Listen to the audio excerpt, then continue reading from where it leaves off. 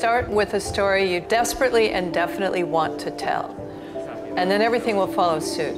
If you believe strongly enough in the story, it'll happen. To get into filmmaking, you need to start getting into filmmaking. You need to start doing it. We have this iPhone that is a professional filmmaking tool, which is exciting as a filmmaker.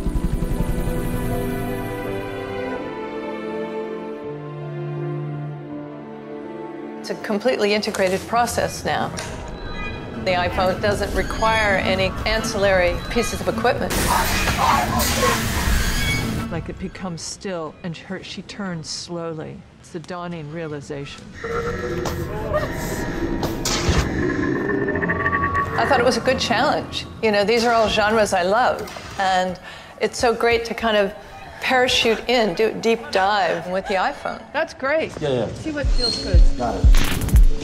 To be honest, we sort of designed these sets and these sequences to take advantage of how nimble it is. And with so much accessibility, I think all pretension tends to disappear.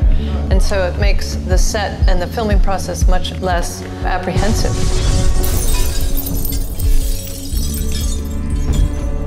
Malleable. That's what it feels like to me, very malleable.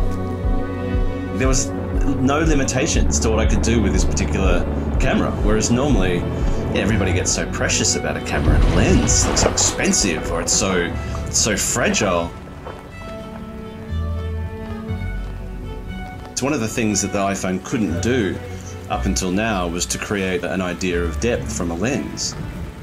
With cinematic mode, what's exciting is we can actually choose focus later.